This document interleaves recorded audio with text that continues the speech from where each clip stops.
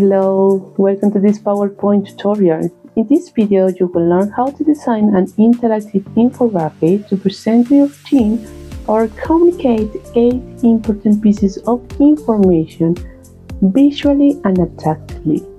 So let's get started. From the Insert tab, select Shapes and choose the circle hollow shape. Place it on the slide. Make sure it's big enough. Then adjust the size of the circle using the yellow point that appears on the left. Select it and move it inward until you get the desired size. In this video, I will stop here. Next, from Insert Shapes, select the rectangle shape and draw a thin one over the circle, crossing it vertically from top to bottom as shown in the video. Now duplicate the rectangle 4 times, select it and drag it while holding down Alt to duplicate it. Rotate the second rectangle to the right so it lies horizontally and place it in the center of the circle. Rotate the third rectangle approximately 45 degrees and position it in the center. Rotate the fourth rectangle to the left and place it in the center as well. These 4 rectangles should form an asterisk.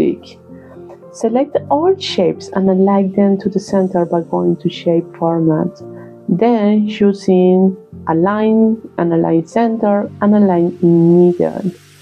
Now select all the shapes you create. You can do this by clicking and dragging to create a selection rectangle that covers all the shapes, or by using Ctrl+A. Then navigate to Shape Format, choose Merge Shapes and select Fragment. Delete any unnecessary parts such as the center and the circle divisions, just as it shows in the video. After fragmentation and deletion, you'll have 8 figures forming a circle.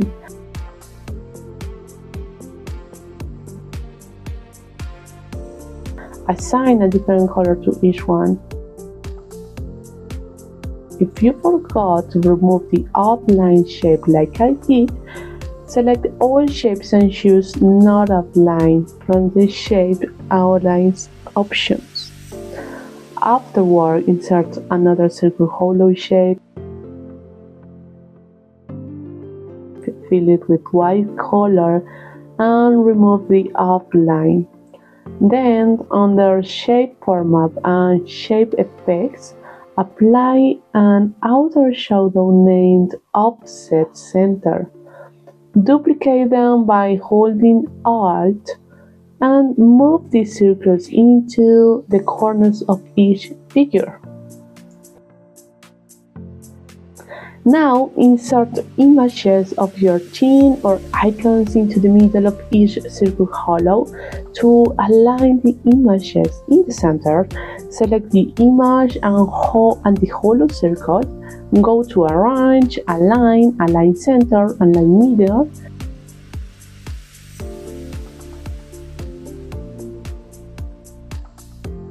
And then group the images with their corresponding circle. Once you've done that, insert a circle and place it in the center.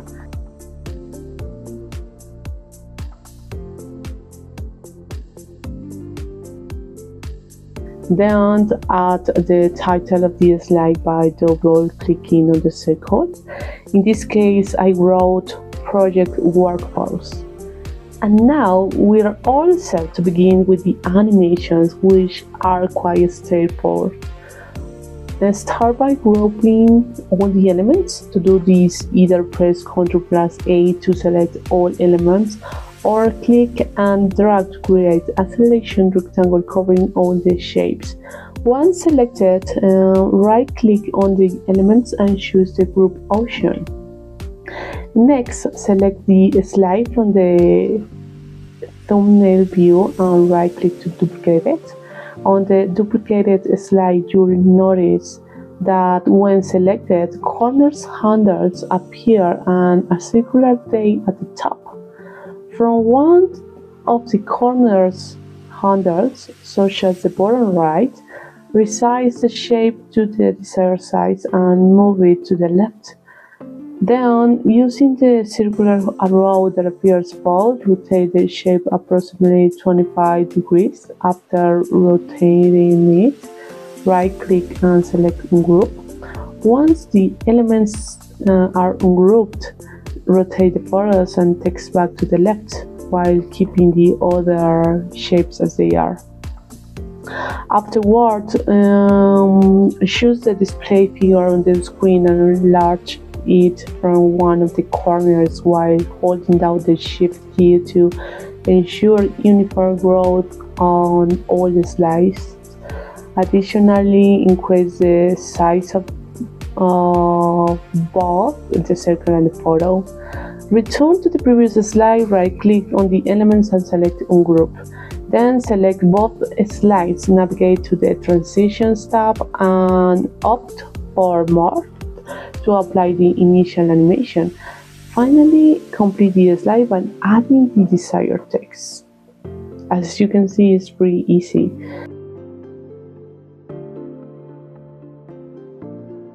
Now repeat the process by duplicating the second slide instead of the first. Before duplicating it, ensure all shapes are grouped again.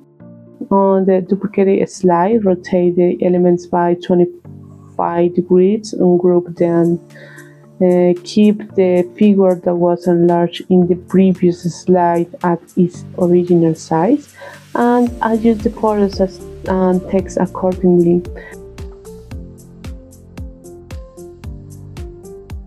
Enlarge the figure on these slides as demonstrated in video, and text return to the previous slide. Ungroup all the elements, add a morph transition to the newly created slide, and that's it. Repeat this process 6 more times. I'll guide you through it again, just keep watching the video. It's exactly the same each time. Don't forget to change the text on each slide. I'll fast forward the recording now because it's just doing the sign until we finish with all team members.